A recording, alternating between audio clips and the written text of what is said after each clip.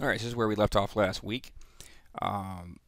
This week's main focus is going to be aligning the workpiece to the machine system.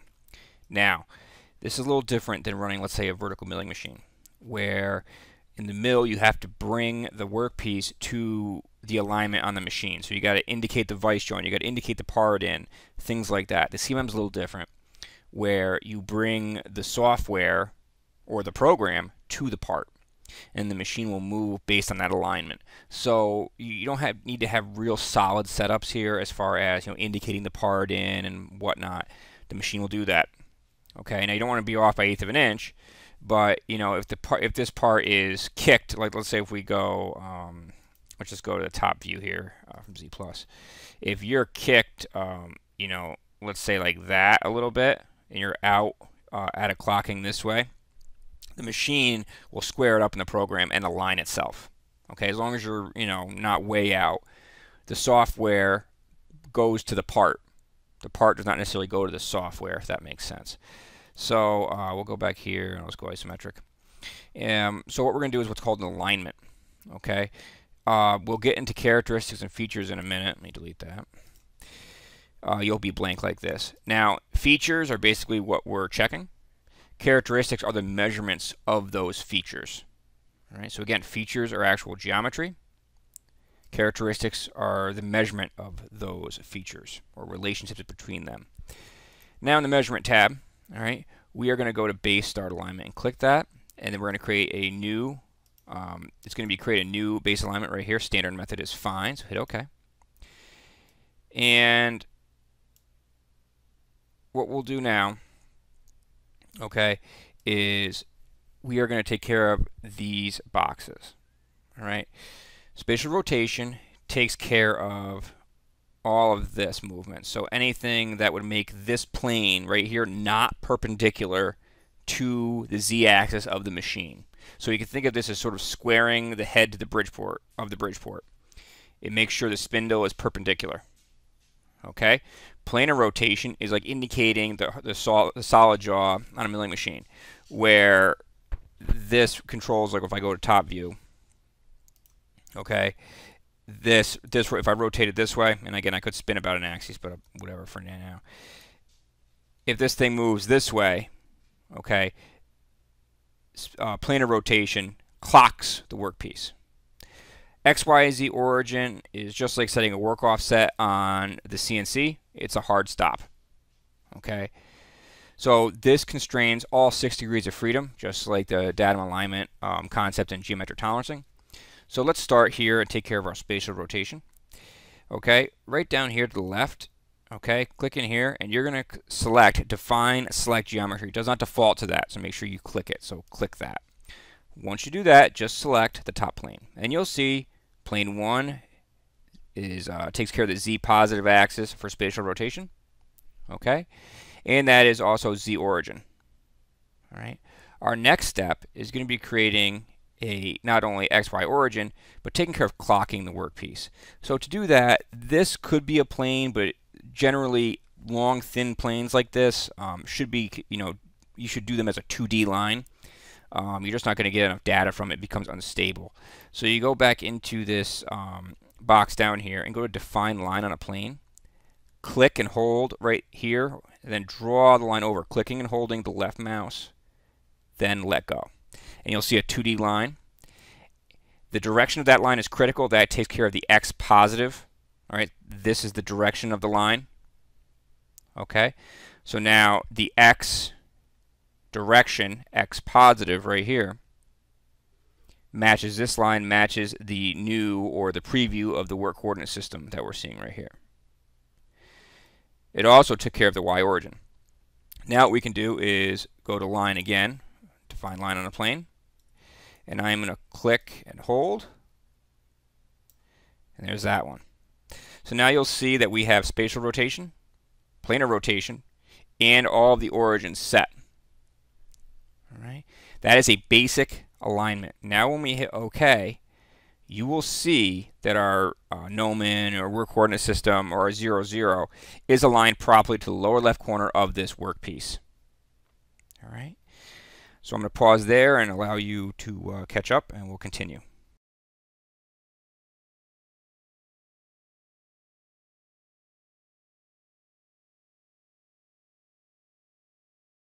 Alright, so now that we have the features assigned for our alignment and we have a green box here, the alignment is done.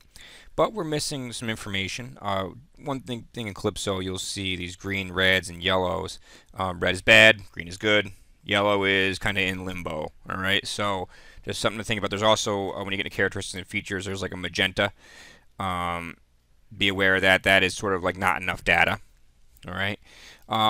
What we have to do now is actually tell the machine how to contact the features we called out. On the ones at school, there are defaults set, and sometimes I delete those. But right now, I have everybody starting from scratch. So first thing we need to do is set clearance planes, and this is where the probe will go as it moves around the workpiece, all right, in order to not hit anything. So we're not taking into account any clamps or anything for this. I'm not worried about it. I'll show you fixturing later on. The fixturing is very light on this setup. I'll take pictures and show you on the machine. I'll show you this program run on the actual CMM.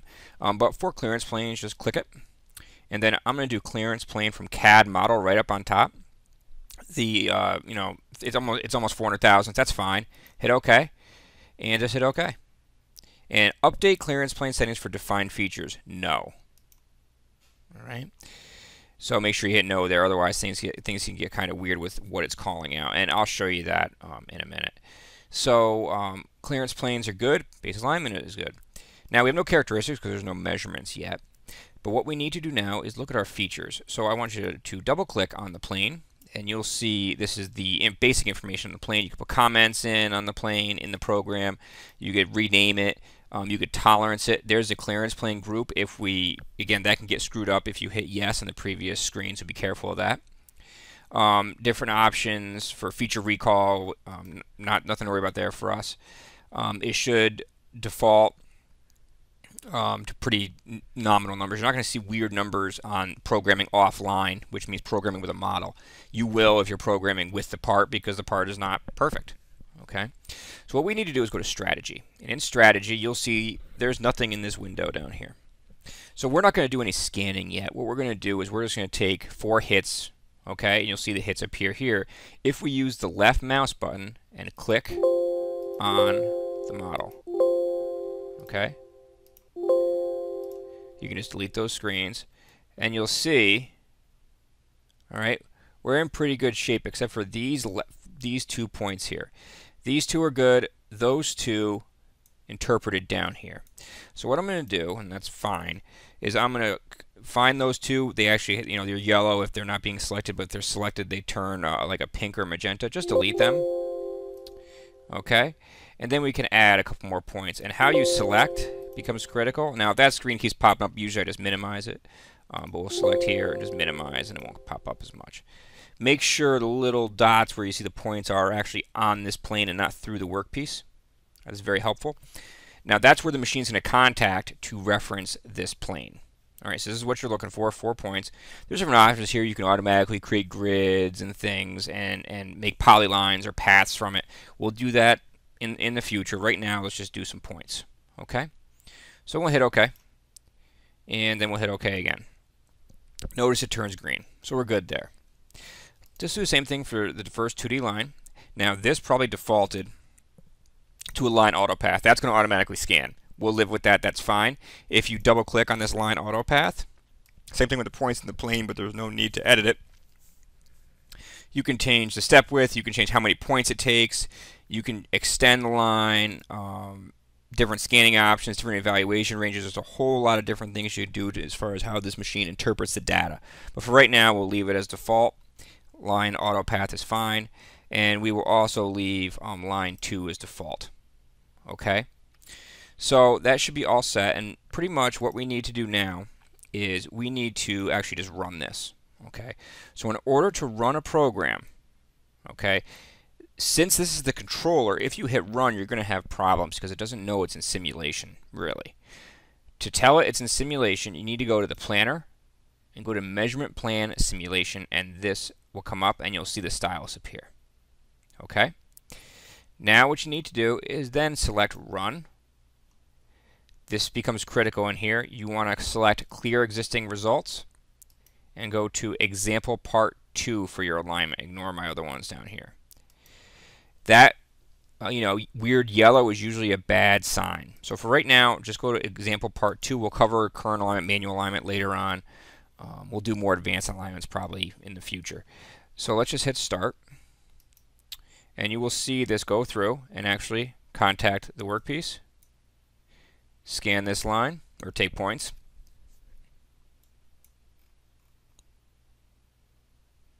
Okay. Again, these machines are full scanning capability, but we'll just take points for these. I thought that, off the top of my head, I thought it defaulted, but I did erase all of my default parameters. So, because typically we don't, there's nothing there. Don't worry about that. There's no features for, there's no printout. We just need alignment. Basically, we do usually default to scanning. So we would actually scan this, and scan this. But for the sake of showing you the basics and using the same version and the same, starting from scratch that you guys are, I ended up having to go back and deleting some of my parameters. Apparently I missed that one, which is fine because that's exactly what you're going to see. So that worked out. Again, this is still on. Okay, if you hit run again, you can watch it again. And you can slow it down here. Okay. You can watch it run. And that's what it's all about. Now, you can import fixturing. There's things you can do with that, but for right now, this is all we're looking for, is to actually create our alignment, create clearance planes, take a look at some of the strategies for the individual features, and then just run it using simulation. And if we can get that through that is excellent. And then next week, we will continue with actually getting some data and getting a program ready to run. So if you have any questions, email me. That's it for this one, and I'll see you next time.